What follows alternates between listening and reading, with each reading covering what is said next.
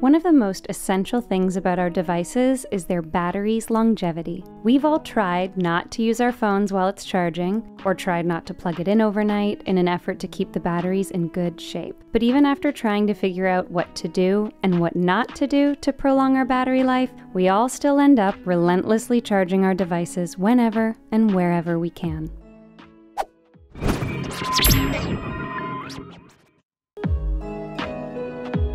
For iPhone users, they can easily monitor and check their battery's health, as the iPhone has a built-in function that indicates the phone's current battery health. A higher battery health percentage means that your phone's battery is still working at its optimum level, while a lower percentage indicates lower battery performance. So you might notice that, unlike before, your device doesn't last a day, even when it's fully charged. Unlike the iPhone, the iPad doesn't have a built-in battery health indicator.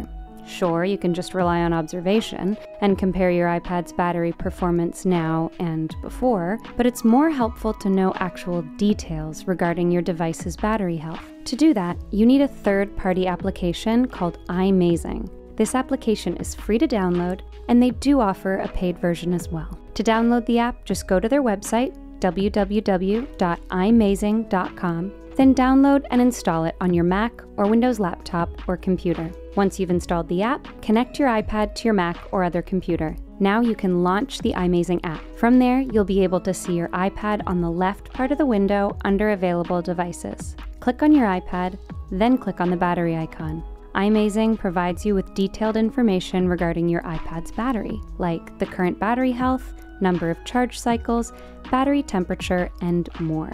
If your battery health is low and you notice that the battery performance is slowly declining, then it might be the right time to replace your iPad's battery or upgrade your device.